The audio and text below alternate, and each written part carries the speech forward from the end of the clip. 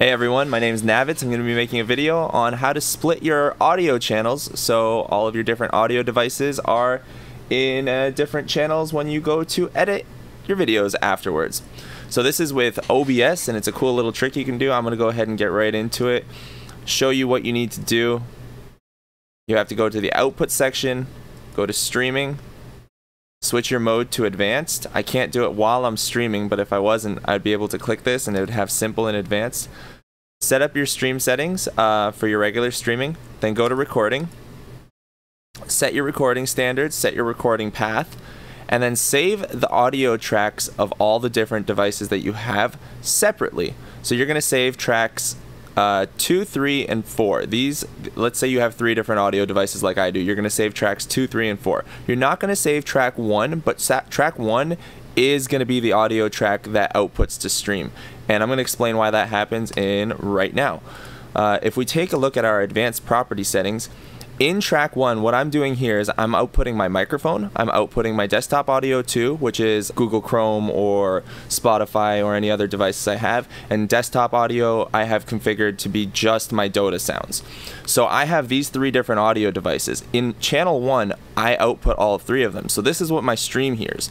But in my recordings, I save channel 2, I save channel 3, and I save channel 4. So when I save these 3 channels, I have 3 different audio devices that are saved and I get a different recording. So let's see what happens here actually. I can actually take this recording that I'm making right now and make this happen. So let's start playing some music for a second. Okay, great song. I can't play this for too long because I don't want to get caught up in copyrights. So let's go directly into here and watch a game. And here's some audio. Okay, I gotta skip this song for a second, prove that we have audio coming from 3 different sound sources. Okay, so now I have game audio. This is all the game sounds. Over here, I've got my music. Put them together. And I can hear Phantom Lancer doing things. I can hear stuff happening in here. You can hear Journey in the background.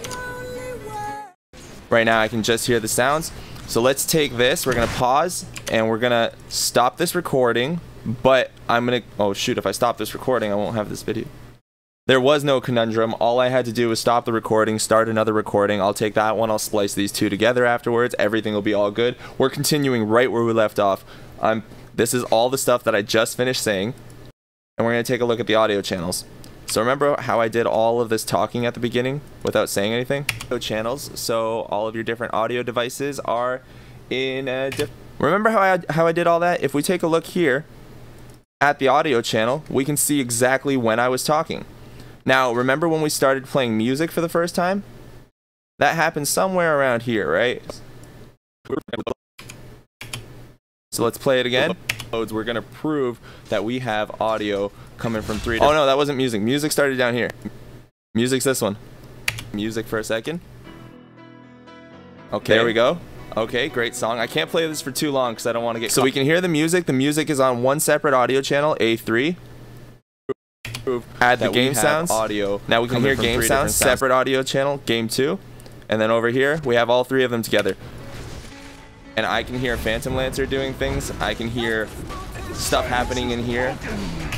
And that's how you separate the audio channels for your stream recording. Hopefully you guys learned something. If you like the video, like it, sub for more, and please excuse the mess. Redoing stuff in the basement.